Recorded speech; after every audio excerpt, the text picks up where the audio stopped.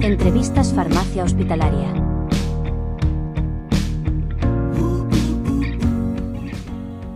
Volumen 48, número 2. Instrumentos validados de desprescripción de medicamentos para los pacientes con necesidades de cuidados paliativos, una revisión sistemática. ¿Cuál es el principal objetivo de su trabajo o estudio?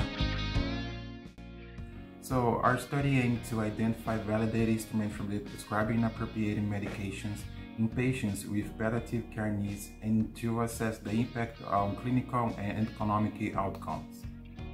¿Cuáles son los principales resultados obtenidos? From the more than 5,000 studies retrieved in our systematic review, only one study meets the inclusion criteria. In this study, the prescribing is performed using a specific tool. The mean number of inappropriate medication and monthly medication costs were significantly lower in the intervention group. However, there are no statistically significant difference in the unscheduled hospital presentation, falls, fractures, mortality, or quality of life. ¿Cuál es la aportación de su estudio a la práctica clínica?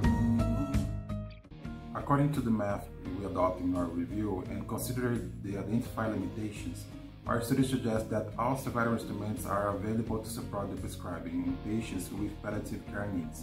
Only one has been validated and evaluated for effectiveness in clinical practice. The impact on patient safety and the humanistic outcomes remaining unclear. We highlight the need for more high-quality studies to evaluate the effects of the prescribing using validated instruments for patients with palliative care needs, regardless of their illness, frailty, or age group. ¿Qué 3 puntos destacaría de su investigación?